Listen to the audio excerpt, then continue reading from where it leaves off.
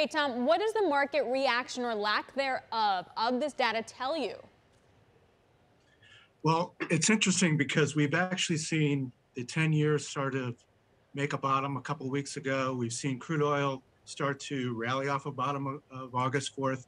And today's data, the China data, the housing data, um, the Empire number, all point to a weakening set. And, crude rolls over quickly. The 10-year yield comes back in. So, yeah, it just shows the volatility really that we're faced with currently.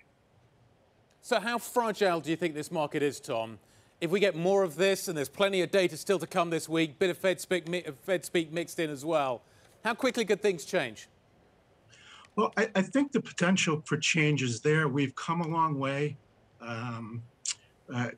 Roughly 23% NASDAQ, 16, 17% S&P off the lows. And so that some of the sentiment that was overwrought has corrected in the market. And we start to enter now a seasonally tough period for the market. Mm-hmm. We have a Fed that's going to start full QT next month. We don't know how that will play out in the market. It's going to be new. And then, again, some of the sentiment numbers have really come back fully corrected.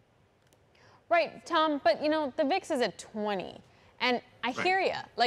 I hear you. Guy and I talk about that stuff all the time. The data says one thing, markets do something different. Bed Bath & Beyond, what was 200%, Guy, that you said in just a few weeks? Right, exactly. So, and are we too complacent then here, or are we fully priced? Right. So, if we just kind of look at 2022 and how to deal with the VIX, there's only one, Friday and Thursday, we had our first consecutive VIX closes under 20 since mid-April. The mid-April closes under 20 coincided with, the market top at that point, and then the run to the June lows. So, just observing market behavior in 2022, consecutive closes under 20, probably a sign to be a little more cautious rather than get on the gas. As far as Bed Bath and other meme stocks, that basket has actually bottomed in May and is now up 60% off the lows. I can't explain to you why Bed Bath was up 15% on 10 million shares pre-market, other than there's some froth that's re-entered the market, whether it's through those stocks. We had a couple of crazy Chinese IPOs in the last couple of weeks that are inexplicable. We had a Chinese stock become the 13th most valuable company in the world, and no one really knew what they did or where it came from. So there's some signs of froth that have crept back in. So, Tom, do you think the pain has been felt yet or understood yet?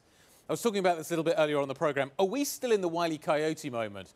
Yeah, we've had a little bit of a correction down to the lows, but do we still understand the implications, the impact that Fed tightening is going to have? So if you listen to Mike Wilson, who published in the last day, he's of the view that we are at the point where we had pretty much a garden variety bear market rally. I also noted the comments late in the week from Michael Burry of the Big Short fame, who pointed out that, in bear market rallies, he looked at the periods of 29 to 32 and 2002, the average rally in NASDAQ was 23.7%, just about what we hit at the end of the week. Mm-hmm. But we also had two 40% rallies and a 50% rally in 2002. Ultimately, those failed and we went to new lows. So, Tom, then I think it's important to look then at who's been buying this, irrespective of the data. And I've seen so many notes out about this. Retail traders, short covering, hedge funds, CTAs, trend followers, quants, they had to readjust their position quickly to follow the trend, etc. A, do you buy those arguments? And B, if it's true, is that part of it over? Well, one would think parts of that are over. For instance, this weekend we saw from Goldman Sachs Prime Broker, the rolling 4-week data of short books covering was actually the third highest cover rate in the last decade. Yeah. So that short component in terms of hedge funds has adjusted back.